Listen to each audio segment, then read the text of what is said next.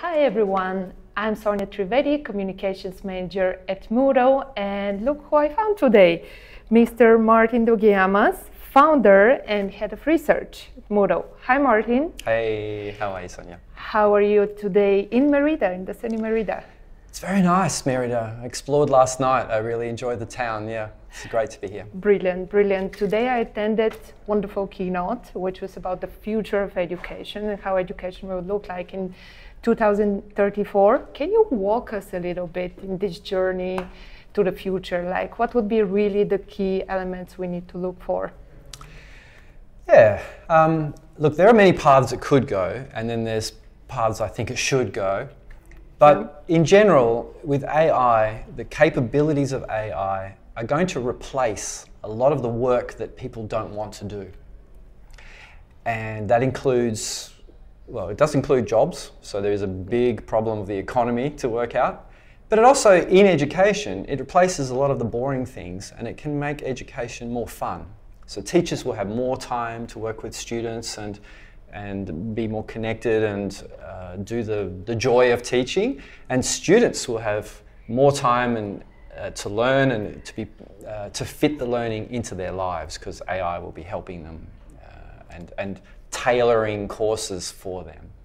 Interesting, interesting. And now, as head of research, could you please share a little bit more about your work and what are the key initiatives you're working on and how they will shape Moodle in the next years?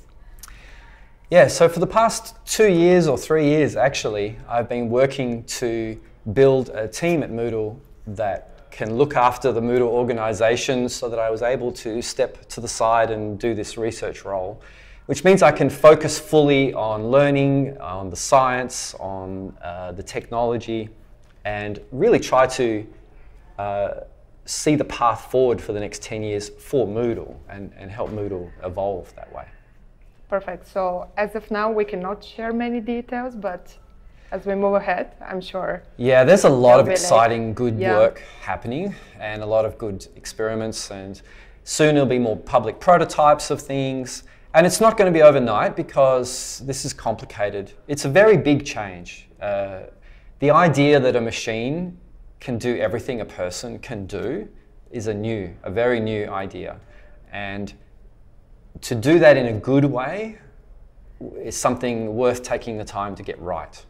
And we don't want to make mistakes too much.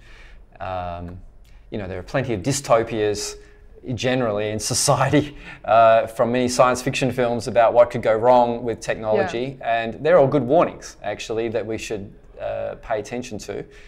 But there's also many positive, really utopic ideas that we can have, and for that reason it's a very exciting time to be alive. Very exciting. I agree with you.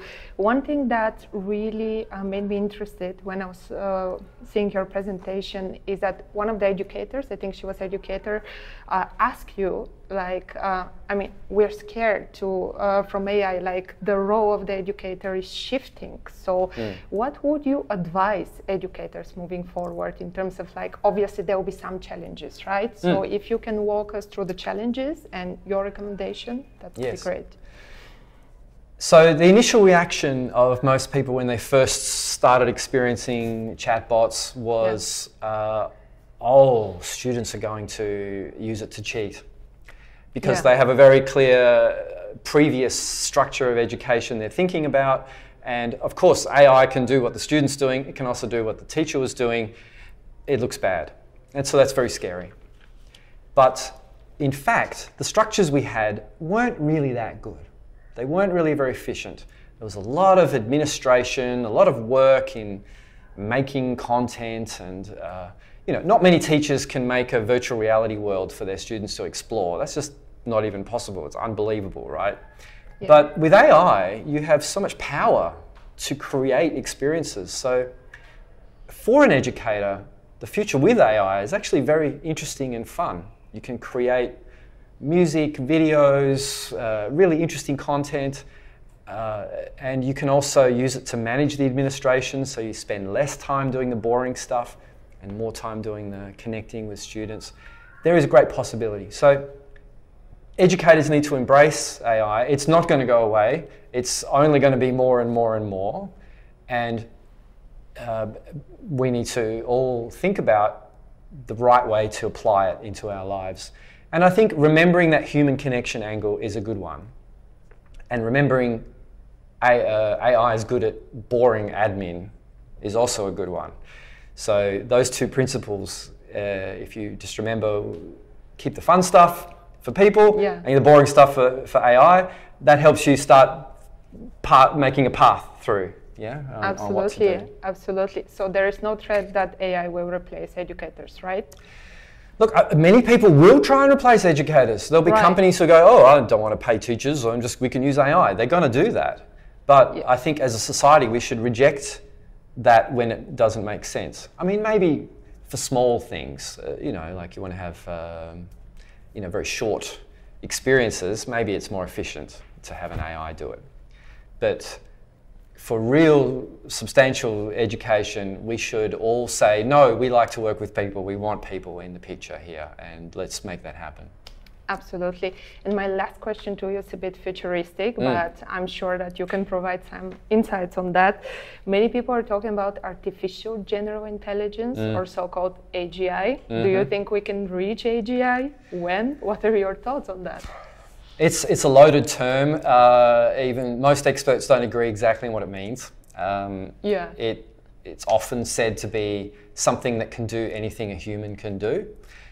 It is inevitable that there will be an AI that you could say, I would like, you don't even have to ask it, it might even decide itself. Make a company to build a factory to produce goods and run a full business. Like an AI could plan it. It could create the staff, if you like, the AI processes for the organisation. It could sign contracts and create, do all the building and make construction to build a factory. It could put robots in the factory. It could have distribution. It could do all that stuff. It could actually do the whole work of an entire company, and not just manufacturing, but any company. That is going to come. How long? Well, estimates vary between 5 years and 20 years. Right. I think it'll be sort of possible in 5 years, but it won't be common maybe for 10. But as I said, it could be great. It could be great.